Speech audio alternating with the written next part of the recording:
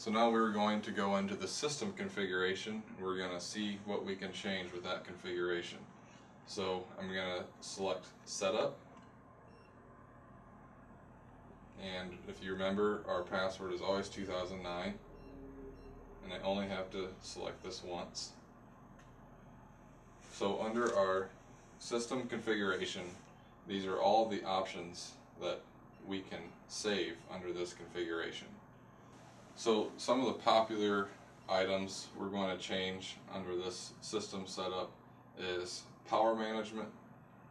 We're going to go to setup here, and we can adjust when we want it to turn the backlight off on the display, and then also the system. So we can hit the drop down here and select anywhere from never to after 3 hours, and for the backlight we can go to never to after 3 hours. A few more options in between. Also, we're going to be able to change our sound settings, so we can adjust to see for track logging, if we're going to have an external speaker for that. Here's a touch screen. If you don't want it to beep at all when you touch the screen, you can turn that off. And then we're going to have settings for feature mapping, but I will go into that later because that's a little more detailed. And language and units would be one that we do often use. So in here, most people like the QWERTY keyboard layout instead of the A, B, C, D, E, F.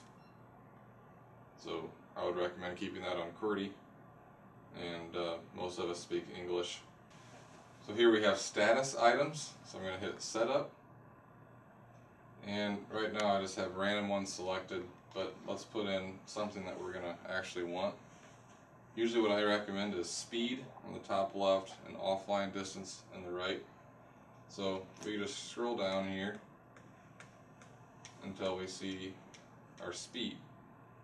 So right there, speed, I'll hit set item, and our offline distance is right there. So we'll select that, set item, and off to the left here we have our slide out tab, and a lot of times there I like to verify that we have the right field. So we'll scroll down here to where we have our, under system, we have our farm name, but I'm just going to go to field name.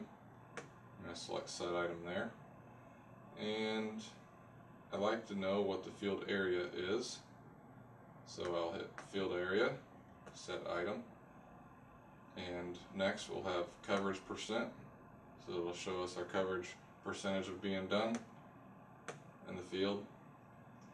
And I also like to see heading.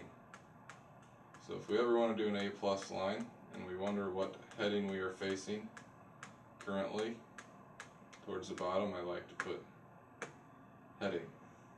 And then GPS status is always nice there as well. And then our info tab, we can put in anything we want to from this right hand side.